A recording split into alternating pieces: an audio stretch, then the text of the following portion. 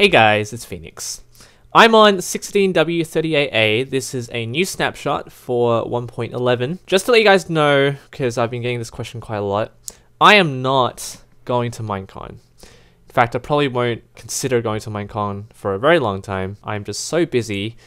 As a law student, there are just so many things, so many obligations. So I'm going to be stuck here for a while, but I don't feel like it's that much of a loss. I won't be advertising PokeCA in Minecon. If it gets big enough, I guess some people will spread the word there, but it's not really my concern. So, back on 16W38A. What we have here is probably one of the greatest updates in the world. And I say that kind of loosely because this is a command that I think it's been a long time coming. This is a minor detail, but in every test world that I've ever made, I've always had to just do that weather change command. Now this command is going to put a stop to all of that. Just like the command for do daylight cycle, if you want the weather to stop changing, you plug in false. So it'll never switch over to a different weather pattern. So let's put that in, and if I press this button, okay, that was just really coincidental. It's actually gone, I think it's clear now. Yeah, is the weather clear? I can't even tell. What is this? What is this weather? I have no idea. Huh. Did I just make it mid? I think I know what I did. It's right now right in the middle of sun and rain. This is fog, essentially. I just invented a new weather pattern. Fog. Credit. Patent it. So okay, I guess what's happened here is while I press this button, it's gone from, or switching over, it was in the middle of switching over as you could see, and now it's somewhere in the middle. So let's just change this back to true. And now it should return to sunny, I guess. Okay, let's do weather clear. Weather clear. There we go, now it's actually clear. Yeah, okay, so it was right in the middle. So now what I want to do now is switch this over to false. Press that button. It will be sunny forever. Don't need to do anything else. Okay, just to point out a minor nuance here. If your do weather cycle is false, you can still switch it over with commands. So let's do weather clear. That still happens. It's just stopping the natural change of weather. Pretty cool. And I think a lot of map makers will love this command. No longer have to switch it over to weather clear. You just have this game rule to put a stop to all of that. Let's make it false forever.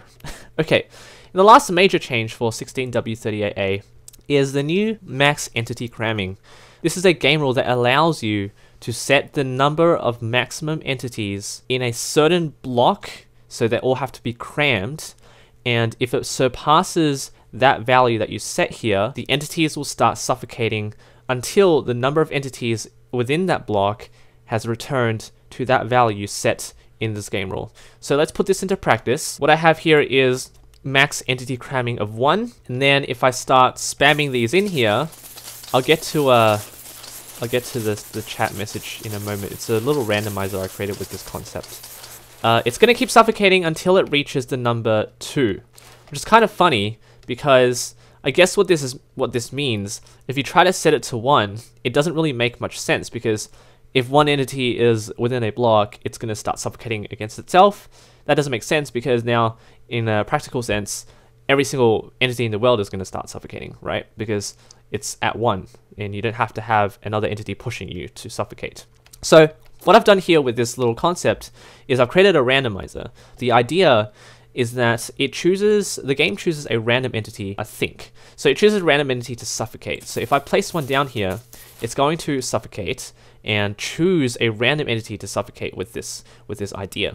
So that means if I create a system that's going to randomly select one of these creepers and choose a random name for them or place a random score, if I begin spawning random creepers like so, it's going to output a random name because it chooses a random creeper to kill. So that's really just a thing you can do, but the sense of it is you have this new game rule which prevents too many entities from being pushed into the same block. Now, just one more thing, if this is set to 0, it's going to remove the game rule. So you can have a million creepers whatever, if you want to cram them into one block, none of them will suffocate. I guess it just helps servers manage lag. I don't really know. But just to show you one more time, if I put the value to 10, press the button to activate it, and I spawn 11 creepers in, they'll start suffocating. So I don't know how many there were.